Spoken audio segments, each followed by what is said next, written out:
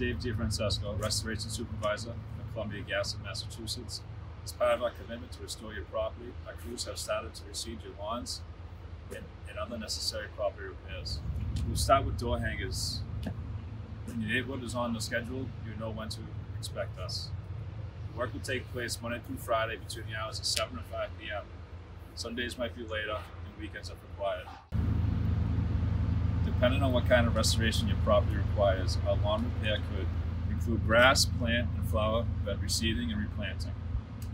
If walkways, concrete aprons, or irrigation systems were damaged during the gas restoration, you'll be repairing these as well.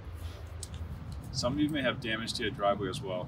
This work will go through our claims process. You can call our number, claims hotline, at the bottom of the screen.